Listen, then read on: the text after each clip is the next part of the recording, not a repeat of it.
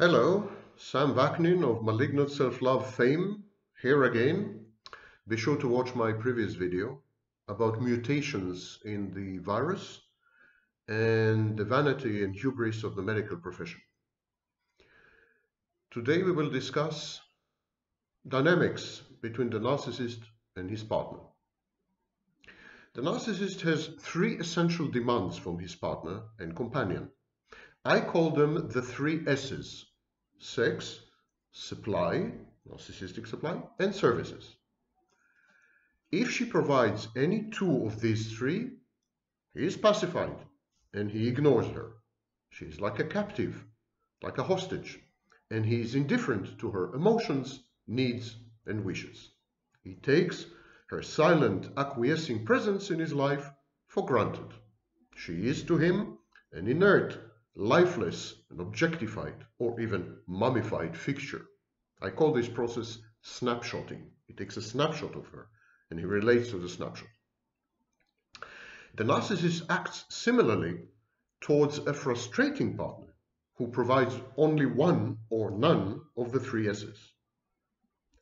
In both cases, if his needs are satisfied or if his needs are not met, he withdraws, he disinvests, he absents himself, he cuts off all meaningful communication. It's a no-win situation, a lose-lose situation. Whatever you do, you're doomed, and no good deed goes unpunished by the narcissist's absence. And so, in both cases, the narcissist reacts with extreme abuse and rejection to any attempt to invade or control his personal space or his personal time. To attract his attention and gain access to him, the partner needs to escalate. She needs to dramatize. She needs to render herself unpredictable. She needs to exaggerate her behaviors. She needs to become not herself. Very often you hear partners of narcissists or spouses and so on saying, I'm shocked, I'm surprised, it's not me. I don't know, I've never done this before, or I don't know why I've done this. It's not like me.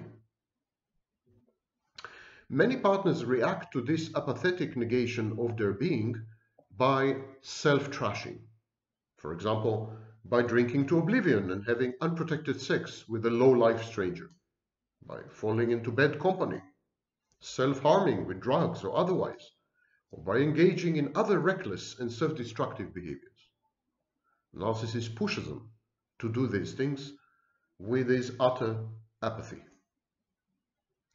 The aim of all these maneuvers, self-trashing, dramatizing, escalating, exaggerating, the aim of all these maneuvers, the aim of becoming a drama queen, the aim of acquiring actually borderline traits, mood lability, and dysregulated emotions.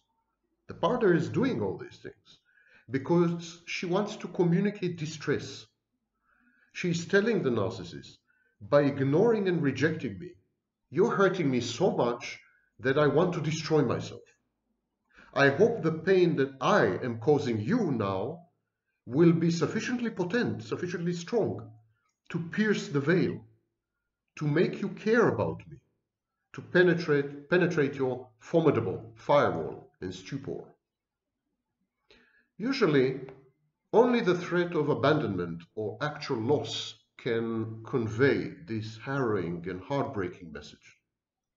Overt, ostentatious, purposeful, and weaponized cheating is the sole way open to the partner to get through to the neglectful and oblivious other. And ironically, this escalated cry for help is rarely restorative. It rarely restores the relationship, of course. If the other party cheats ostentatiously and conspicuously, it's not very conducive to the continuation of the relationship on good terms or any terms. Such behavior often is irrevocably terminal and destructive. It dooms the relationship. But what to do? There's nothing else to do. Half measures, like for example triangulation, are useless. Narcissist doesn't even notice. He's so immersed in himself. He's so occupied with impressing others. He's so full of himself that he doesn't even notice triangulation. the only way to attract his attention, to get to him, get through to him, to wake him up, it's the only way is an all-out, egregious, in-your-face infidelity. It's the only efficacious wake-up call. But of course, it's also a last hurrah. And this leads to, because there's a rise in narcissism and a marked avalanche of narcissistic partners, this leads to certain societal or society-wide developments. Scholars like Cleckley and Karpman have noted even 80 years ago that misandry and misogyny, men-hating and woman-hating, misandry and misogyny, coupled with a profound and abiding fear of intimacy, result in psychopathic, antisocial behaviors in adulthood. Such people form intimate relationships that are anything but intimate. So, I repeat, there's growing misandry, hatred of men. There's growing misogyny, hatred of women. And people are infected. It's exactly like the COVID-19 virus. By now, I would say that the majority of the population is actually infected. And so it's very difficult for people who hate the other sex to form intimate relationships with the other sex. What they do create, what they do engender, is relationships that are intimate only by name. These relationships are impersonal. They're disempathic. They're transient. They're objectified, emotionless, non-committal, defiant, defensive, entitled, and founded on destructive, envious competition, on deceit, on contumacious counterdependency, on self-defeating recklessness. Both parties are loath to share anything or to disclose vulnerabilities because the setting is adversarial, more like a courtroom than a relationship. You know, the prosecution doesn't share or expose vulnerabilities to the defense team. It is small wonder that as our civilization becomes more and more narcissistic, both men and women adopt and emulate grandiose psychopathic men as role models, gurus, and guiding lights. But in a feat of reverse mental engineering, this paradigm change also entails a surge in intergender conflict and hatred. What am I saying? Misogyny today and misandry are off the charts. I have never, and I'm not as young as I look, I have never seen hatred of men and hatred of women so prevalent.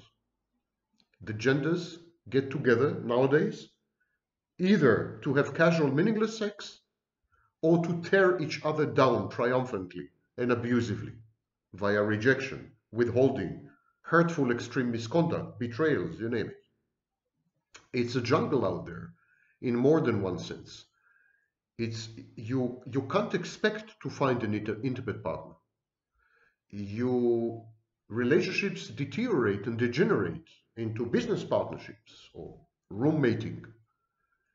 Any attempt to establish a relationship that is more profound and more deep usually ends up in tremendous heartbreak. Indeed, the number of breakups in the past 40 years has grown 5 times. Relationships are not surviving. Divorces have stabilized, plateaued at an all-time high. Cheating has gone up 3 times among women. The situation is so bad that many people are choosing simply to stay alone, to remain single, in the fullest sense of the word. Single in the sense that they live alone, at home, and almost never see a member of the opposite sex, except maybe once or twice a year for an occasional romp in the hay. Is this going to change? I don't think so. I think external pressures like the pandemic and the economic upheaval that's going to follow are going to actually radicalize and antagonize the genders. Because today, women compete with men on scarce resources. This was not the case when the Spanish flu hit humanity. This was not the case in the 1950s after the Second World War. But today, the growth in the Western world at least ceased, and it's been stagnant for well over 30 years. And yet the number of people competing for the same resources has doubled because women have entered the workforce, have entered professions, monopolized some of these professions, and women are playing traditionally male roles. Women have also adopted male behaviors and male traits and are becoming indistinguishable psychodynamically from men. So it's like the number of men has doubled. Only one kind, their genitalia are different, but the number of men has doubled. It's exactly the same effect, like mass immigration. Imagine that your country is opening up and the population doubles. There will be fierce competition for jobs and resources, including emotional resources. Because you see, genders provide each other with an emotional setup that is exclusive. In other words, what a woman can give to a man, another man cannot give to a man. I'm talking about heterosexual men. And when a woman emulates a man, she no longer can provide these highly idiosyncratic emotions that a woman in a more traditional gender role can provide. Same goes for a man, by the way. Men are becoming more and more traditionally feminine. So as the whole world becomes unigender, there is enormous emotional deprivation, and it's only growing. And we know from psychology that the reaction to such a traumatic tectonic shift, the reaction to constant emotional withholding and deprivation, is by developing and displaying narcissistic and psychopathic defenses. We are becoming more and more narcissistic and more psychopathic because everyone else is becoming more and more narcissistic and psychopathic, and we have no one else to turn to. A few days ago, a study was published. People were asked, is there a single person in your life with whom you will not hesitate to share your deepest secrets? The answer in the 1980s was, yes, I do have such people. 5 of them, actually. A few days ago, the study was repeated. The number dropped from 5 to 0. People in this pretty large study didn't have a single person to confide in, a single person to share with, a single person to trust. And that is the world we live in. And the virus, in its economic aftermath, self-inflicted wounds, they're not going to make things better. Expect a bumpy ride for humanity as a species and for yourselves as individuals.